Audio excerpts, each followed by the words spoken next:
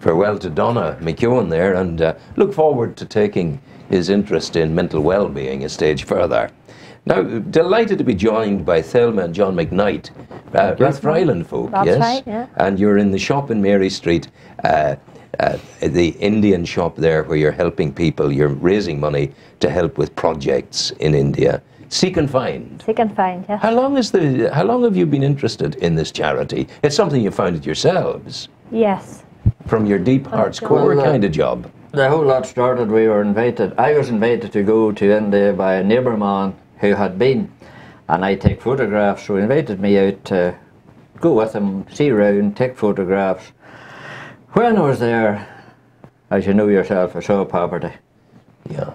We don't know what the word poverty means, so we came home, and wife and I decided, wonder could we do anything to help these people out here. So we got photographs and got a few, sponsor a child. Yeah. Here we are, 13, 14 years later, still going. And the family's growing out in India, big family. Big family in India. Yeah. So tell me what you mean by that, big family in India. Well, we started off with 74 orphan children, with now 3,610. So where are those orphan children? You know the names better than I do. Where are they? Andhra Pradesh, we work in the Andhra Pradesh area, yes. which is a huge area, much bigger even than the whole of Ireland. Yes. These kids are looked after by a man called Jacob, who is Indian. He met 3 kids one day. They were living under a tree, and he just felt in his heart, I have to do something to help these children. So he brought the 3 kids home to his wife, who was very upset because they didn't have enough rice to feed themselves. And here Jacob was arriving home with 3 children. But that was way back in 1994, and it started from there. He had a passion for children. So as John said, we now have 3,600 orphans. Are they scattered all across the area? Yeah, they're in 24 orphanages, all run by Goodness gracious. this man Jacob. And the biggest orphanage has over 1,000 children. Yes. So, you know, it's a big work. That's big. So you came there and you were aware of this, and a mighty enough thing for 2 ordinary folk, dare I say, good people from the countryside of County Down, and you saw this and you went, we're going to do something. Yeah, well, when John came home in 2001, he was telling me all about it, and we Lots of pictures. Yeah, we have to do something about this. So we had car boot sales, the usual round of fundraising things. Yes, yeah. And we were doing that for quite a few years, sending the money out. Then we have a sponsored child programme here in Northern Ireland where you can sponsor a child with us. You get updates twice a year, and that helps provide for their food, their education and their upkeep. And significantly, and you and I would be acutely aware of this, we're a direct conduit to the people who need the help. There's no fancy cars and big administration, nothing like that. Nothing. Well, it's just hard work. That's the thing. We are a small charity, but in that, exactly as you say, there is no big managers, nobody's getting a big cut out of it. What we raise here in Northern Ireland goes straight to India. We have been, I first went out then in 2003. John had told me all about it. We saw the pictures and the video, but once I went and seen it for myself, it was just such an eye-opener. So you touched down in India. Where did you arrive? Chennai or? Hyderabad. Hyderabad. Yeah, you flew into Hyderabad. And tell me, as the doors of the airplane opened, the Rathfriland woman comes down the steps. What were the sensations that took you over? I have been to India quite a few times from that, but I will never forget that one experience. When the doors of the airplane open, the first thing is the heat and the dust. And then as I went through the airport, I saw people lying on the ground, sleeping, rolled up in not even blankets, bits of cloth, actually sleeping there for shelter. People were begging with children round them with dirty faces, and you just knew they had nothing. Just the initial walking through the airport was a big surprise. In them days, in 2003, they didn't have a computer system, so your suitcase came out through a hole in the wall. If you were lucky, it came out through a hole in the wall. You had to stand and get all these forms filled in, and it was a very slow process. Then when you came out through, as you probably know, if in India you're leaving a family member to the airport, the whole family goes to leave that member. Absolutely. It used to be the case in Ireland. Well, I suppose, yeah, absolutely. Yeah. So we came out through the doors to see this sea of faces. And we just felt completely out of place, completely lost, and afraid that we would never get any further. Garlands of flowers. Then the Pastor Jacob and his friends that came to meet us, presented us with these garlands of flowers, which they had kept in a bucket to keep them fresh. Keep them fresh for you. So they were in a bucket of water. They just lifted them out of the bucket of the water and threw them straight over our heads. So we were you had a shower. Welcome to India shower. It was amazing. Absolutely amazing. Fantastic. So when you've made first contact with the orphans, what was the sensation of that, and how did they greet you, and what did you feel upon the greeting? Well, Thelma wasn't so bad, but they sort of took a look at me, for back then I had red hair.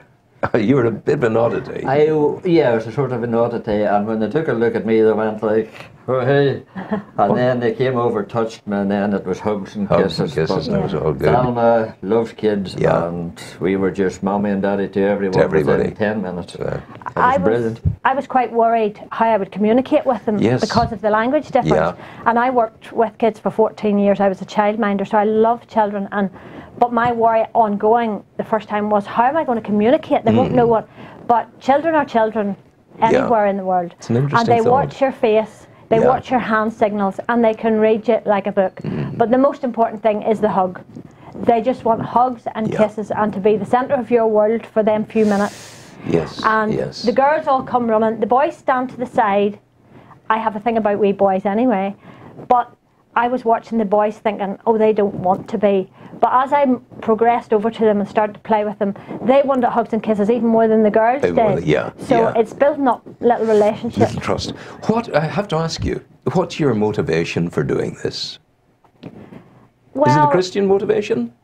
Partly, yes, I suppose, but just as I say, I love kids. We just love helping people even here in our own area. Humanitarian outreach as well. Maybe God has put that in our hearts, I don't know.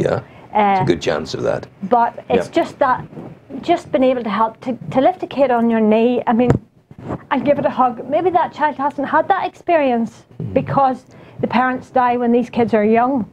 And just to be able to go in and do that, to let a child feel that it's worthy to be loved, to me, gives us much more than what we give them. Like there's help needed in your own country. Just going over the fence and visiting the neighbour.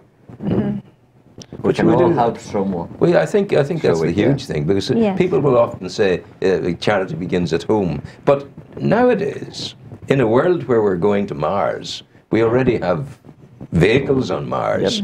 Home is the entire planet. That's right. That's it. Yeah. And if a child is hurting in India, that child is our neighbour and needs to be lifted and looked after. Like the man says, it's a small world. It's a small world indeed. Getting smaller. Sometimes people say to us, why do you do it? If these people have all these children, why don't they just look after them? But it's not that they have loads of children that they can't look after. The parents die very, very young. That's right. From simple things like, say you take a bug today, vomiting and diarrhea, and you haven't got money for treatment. That can take you. That can take you. If you have a road accident, you haven't got money for treatment. An injury can just bring. So the parents are dying very young. That's why there's so many orphans. And what people don't always recognise and realise is that in these economies, these agricultural societies across the world, people need lots of children to do the work on the farm, to look after the old folk when they grow old, and that's all part and parcel of the reason. So you became naturally hooked out of your own humanity. You came back to Ireland and you looked in the direction of Newry and you saw a place in Mary Street. That would be the shop. Well, it was bigger, could I do it? Would I do it? I had a job at the time and I thought, well, I really want to do this. So one day a friend suggested we had a stall in Newry Market, which we did. We had a terrific day meeting people. We had a wonderful day's crack and we made, I think, over £600 that particular day. Very good, yes. And that was the start of it. So then I thought, well, really, I want to continue this. So I gave up my job and I started doing a stall in Newry Market on a Thursday and a Saturday. So that's how it started. Yes. And all the while looking for a shop, I was praying about it, and then we put an advertisement in the paper, and the shop on Mary Street came up. Yeah. So that's how we ended up there, and it's right beside the market. It is, of course, and you have the flow of the market to you. Yeah. And people are getting to know about you more and more. Yes. You know. Yes. And you call the shop Seek and Find. Seek and Find. So what kind of things will we seek and will we find in your shop? You can seek nearly anything. Really? On any given day, it's like Christmas for me every day when I open all the black bags that come in and see all the bric-a-brac and clothes, all sorts of things. And sometimes I put things on the shelf and I think, will anybody want that? And maybe in 2 days' time, a customer will come in and say, oh, I've been looking for one of them for months. And there it is. So you can find all sorts of things in a charity shop. People ask me, what do you take, John? We have this, we have this. I have a strange answer to that. We take everything except second-hand husbands and kids and wives. We've been offered a few of those. Yeah. First time I advertised, I was offered 2 husbands and 3 kids. Oh my God. So we don't want those. No, you have to laugh, don't you? Really? Humour gets us through. Humour, you know, and even in India, you know, they have, at the start they didn't understand our humour, but as time progressed, you know, we start to have fun with them. And I heard you made a reference there that you prayed about it. Yes. So God is still coming through in you. Well, personally, in my life and John's life, God is number one. Yeah. And I don't do anything unless I've consulted Him first. Yeah. And you feel that you're doing His will. Well, when you go to India and you see what the money you've helped raise is doing, you just get a peace, you know. Yes. And I just believe God's in it. And Pastor Jacob that we're talking about, I mean, he gave up everything to start this orphanage. Now he also works in 24 leper colonies. Goodness gracious. Now this is something that's very, very close to our heart as well. Lepers, you know, a leprosy colony. And have you encountered people with leprosy? Oh yes, we have been in. That's not easy for you. It's amazing too. When I first went to India in 2003 and Jacob said, right, tomorrow we're going to visit a leper colony. Yes. I had visualised a dark, dingy place with men. My only thought was men sitting in dark corners. But when you go to a leprosy colony, what it basically is a small village, which is, they're ostracised and they have to live away from the main town. But it's a village of men, women and children. Yes. And it's just, to them, everyday life. And they're so happy and contented with what they get. If they're fed today, they're quite happy. See, I thought, it strikes me in Africa as well, there is a happiness. Depression is unknown. Yes. Suicide is unheard of. All of this is a marvellous circumstance that these people are in. And of course the children that you're talking about, the children of the leper families, those children may not start off with leprosy. But they become infected quite quickly, I should think. You know? The leprosy, I think the earliest case ever recorded was a 6-month-old child, and the oldest one was a man in his late 60s or something before they took the disease. But when you go to a leper colony, they stand back, they look at you, and you put out your hand, and they meet you with this. Yeah, of course, the fingers have gone. The minute you hold their hand, look in their eyes, there's tears. People have come thousands of miles, they've shook my hand, they've held me. We sat and we eat with them. Well, this was something that never happened before. And then we were looking for to put a mobile clinic on the road, like an ambulance but mobile clinic, and we tried to get one, and there's a man in County Down not far from home, he bought us one. My goodness. £12,000, not a problem. And you bought her out there? Yes. Bought her out there. That's what makes sense. Yep. A Mahindra. She was on the road, and she visits about 300 people every day. That's fantastic. Now, not people with broken arms and car crash. Just leprosy, colds, coughs, simple little things that we take for granted. It kills them out there. I've been out with the ambulance, bandaged their feet, took off shoes and socks, toes gone, soles of their feet eaten away, sides of their feet eaten away. You're looking straight in at the bone. The smell is something different. Oh, yeah, of course. Bandaging them up and sending them on their way.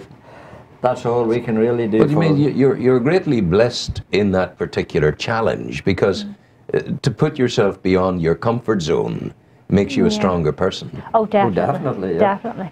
And it makes you realise, you know, really what we have here. People complain if they have to sit in the doctor's surgery for more than 15 minutes. I've been here too long, and you know, and yet we are blessed with this wonderful health service that we should be grateful And for. everything paid for. Absolutely. You know, Yeah. but as John says, going into the leprosy colony, and they come with their babies and they hold them out to you to see will you accept them, and to take their babies off them and hold them.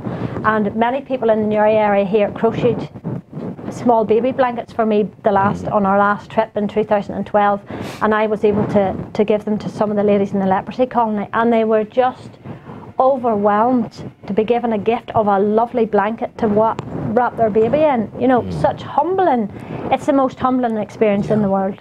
I find what you're doing both humbling and hugely enriching.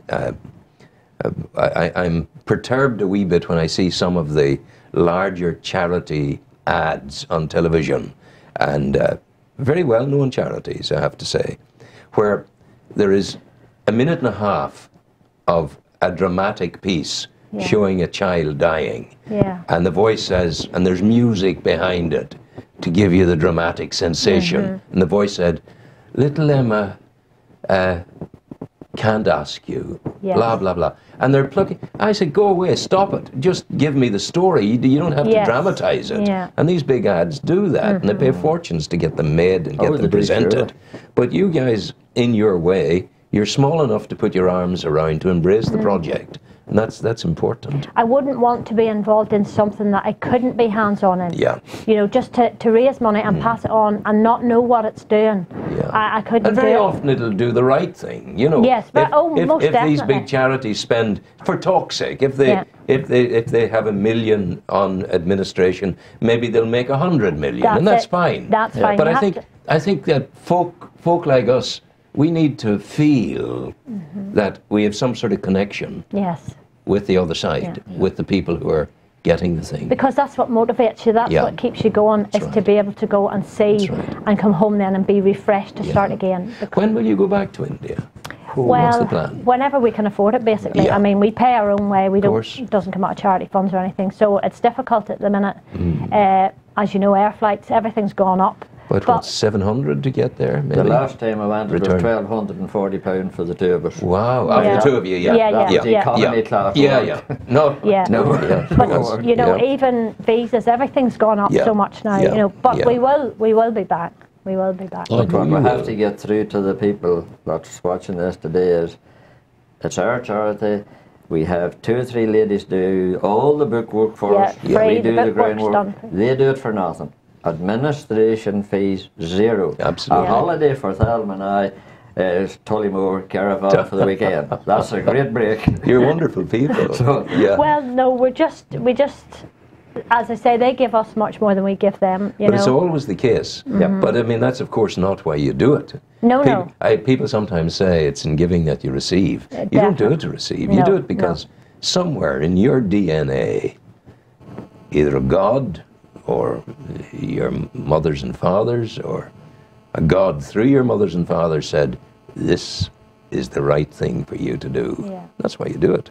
And that's... You know, we get asked the question too, but, you know, where is God? Why does God let these people suffer? Sure, we can't answer that. We can't answer it, but I believe if everyone gave a few pounds to a charity, everyone, the whole world would be covered. There wouldn't be these people starving. That's right. So it That's is up right. to us. We can't pan it off on God all the time. It Well, is up to God's us. maybe whispering to us, Yes. and we're not listening. Yeah. Or we're not hearing. We're not hearing. Yeah. But I mean, we torture ourselves with those big questions. When there is no answer. When there is no answer. No. Because I'm paying a bit of attention to the Alpha course in Newry at the moment. Kingsley Sutton is running it. And there's one thing comes through when you peel the skin off the onion. You come down through it. There's the love factor in the middle. Yes. And that's what Very it's about. much. So And don't torment yourself with these huge questions you can't answer. I do what I feel. What you think is right. For years I've been wondering, what can I do? And you get Aye. yourself a job and you're happy, and then you're thinking, there's got to be more to... I I have found mine. Yeah, you have Thelma's done. found hers. Yeah. We're happy. Just that wee email with a picture attached to it, kids standing, thank you for our Christmas treats, the whole whatever, lot, something whatever like it that. is. Yeah. We were saying, yes, It's working well. Oh, yeah. the fourth month's wages. And were you guys, did you guys, this all started new for you out of the blue? You'd never done anything like this previously. No. Yeah. No. I always wanted to visit Africa, funny enough. You know, when I'd heard people talk about being to Africa. So did I. Yeah. And I always thought, oh, I'd love to go to Africa someday, but I went to India, which is the same, only different, really. The colours and the colours and the food and the sounds and whatever. Wonderful. That was her very first big break. That was I my took first her and trip out landed her to India. What an experience. You were very kind to her. I was so kind. I thought, I'll give you an experience you'll My not God, he forget. did. He Yeah. could have lost you there. But Yeah, he could the have. the mosquitoes You've been over or there whatever. yourself, you know what the driving's like. I mean, the So, colours. the horns go all the time. That's right. And then you're walking down, before you come around the corner, and there's an elephant in full regalia comes round and faces you. Or a few goats or Or you have a monkey god walking down the street, a Yes. man dressed as a monkey and whatever. It's Goodness like gracious. Pastor Jacob says, if you don't pray 2 miles down the road in Jeep, you will be praying. Before you get too far. 2 miles down the But they never seem to crash. They keep Yeah. Well, going. we saw, last You'll time see we were some, there, we yeah. saw an awful, I can still see it in my mind's eye, just people on the road, and when they do crash, it's It's horrendous. bad. It's because bad the crash. autos are, you know, full of people. And Full of people. no doors in the back. And Yeah. Those are the wee taxi autos, yeah, the wee yellow yeah, jobs. wee yellow jobs. things, The yeah. three-wheel jobs, yes. Yeah. So at the minute we're putting on a concert in Newry Town Hall. When is that? This is on the 8th of March. 8th of March. The Belfast Community Gospel Choir. The Belfast Community Gospel brochure, Choir. It's a tremendous choir, and this is their first time coming to Newry. Right? And all the money raised at this, the tickets are £15, which some people are saying is a lot of money. Well, but sure, that what is it? £15 is going for this mobile clinic. We must keep it on the road. It's Yeah. essential we keep it on the road. Yeah. And it takes about £1,000 a month to keep it on the road with diesel. There's a doctor, Yeah. 2 nurses on it, and a driver. Yeah. And this is what the concert's for. So we need people to support us on this one. Okay, and have you started publicising it yet? Oh yes, we have it. It's been in the local papers. We have Yes. flyers just about everywhere, and the town hall have been very good. So you have the gospel choir, and is Yeah. it the full? They'll be singing for the full yes, concert. they'll be yeah. singing for the Okay. full concert. Yeah. Now, the gospel choir is, we don't want people thinking they're going to sit and praise the Lord. Oh, no, hallelujah. no, it's not. It's It is Yeah. fantastic. Oh, well, I think I know the kind of choir Yeah, it'll and be. it's Yeah. across community. Yeah. They're very lively Yeah. and interact with the audience. It Yeah. will definitely be a good night. It sounds good to me, and that's on the 8th of March. That's Saturday the 8th of Saturday. March. We'll sell you a March. ticket now before we go. Well, will you sell me two? I will. Not a problem. Have we gone for the checkbook? I haven't got it here. Yeah, I'll take 2 tickets Okay, from you. that's great. That's a done That's great. deal. Now, we have Thank that you. on tape now, so There's we'll no keep it to problem. that. There's no problem. I will come to see you at your shop. Thank you Because I very haven't been in your shop All yet. right, okay. And I so much look forward to going in there. Good. And to see what's happening. So, the greatest thing that you've seen achieved in India as a consequence of your caring is what? There's so many things. What's the one that jumps out in your mind? I'm glad we did that. I suppose the school was quite an achievement because the orphans get a first-class education, but Jacob had to pay to send them to school. So I don't know, that was way back maybe in 2004. Or 3 or 4 something. he said if he before, could build a yeah. school, he would be able to, you know, instead of paying out the money every month Yes. to educate the Yes. orphans. So we were trying to raise funds for this school, and then one day a cheque came through our front door with the right amount of money to build this school. Paid in full. So that in itself was tremendous. And on our next trip to India, this school was built next. We stay in the orphanage, and this school was built right next door. We watched in the morning as these kids came running up the lane, so happy that they could go to school. Plus, he had found a couple of minibuses that needed repair. He had repaired them, and he sent them down into the village to get children that parents couldn't afford to send them to school, and they were brought up to school, and there was just these buses arriving, these kids jumping off, and it's just amazing to think that wasn't there before, and here it is, and these children's getting a first-class education. Absolutely. Some of the older orphans are now at nursing college. They're getting a first-class education. They can beautiful. go anywhere in the world, you know, from living on the streets, maybe getting battered because they were trying to steal food, These kids have grown up. They can go anywhere in the world they want to go. Goodness gracious. So that has been another achievement. That would be the biggest one, and the next one for me would be the mobile clinic. Yeah. I work for. And that's coming out of the little van that you bought. Yes. That was brilliant. I work for an organisation that, well, I teach first aid, put it like that. Ah, yes. You St. John Ambulance. No, British Red Cross. Oh, sure, no, the Red indeed. Cross. But Yeah. we go You do out, great things across the world. they do Yes. great things, and for us to have this little ambulance on the road, treating 200 to 300 people a day. Yeah. That's And we've unbelievable. been out with it, and you Yeah. see a queue away down, and they only come for a wee tablet. Yeah. I'll never forget the first injection I saw one of them getting away in the back of the arm. The poor man, needle into hip. The look in that man's He was face. terrified. He'd He never was seen a terrified. needle before. He'd never seen a needle before in his life. It was an experience. Oh, The goodness. school and that, but just You're- everything. You're Then credit. Yes, There go. was one other day we were waiting with the ambulance and we were watching these people queue up, and I noticed these two men sitting on the ground. Oh, And the nurse left they have a table in front of the ambulance and all their medication on it, and she left her table and she went round and she started to unwind this bandage. And for me, that was my first big glimpse of leprosy. This man's foot was just, the whole sole of his foot was just eaten away. And he sat there smiling at me, and I went over and I put my arm around him and I said something like, "You're still smiling anyway." And he just burst into tears. And Jacob explained to me later, he wasn't crying because of his foot. He was crying because I hugged him. He had never had contact with people like that before. And we just sat there, and it was just that wee moment where here was I, as you say, just an ordinary wee woman from Rathfriland. Oh, there are no ordinary wee women in Rathfriland. No, you're good. 7,000 Miles miles from home. from home with this Indian man with half his foot missing, and it was like just that moment. I just hugged him, and every time I go back now, I look for him. His name's Samuel, and I look for Samuel, and you look down the crowd. In the time before the last in our trip, he couldn't walk up to me, and I couldn't understand, but he had to have that leg amputated at the knee because the infection got so bad. And so he was in a wheelchair, so I went down to the wheelchair and I gave him his hug, and he was looking up at me and he was trying to tell me all about what had happened to his leg, and it was heartbreaking.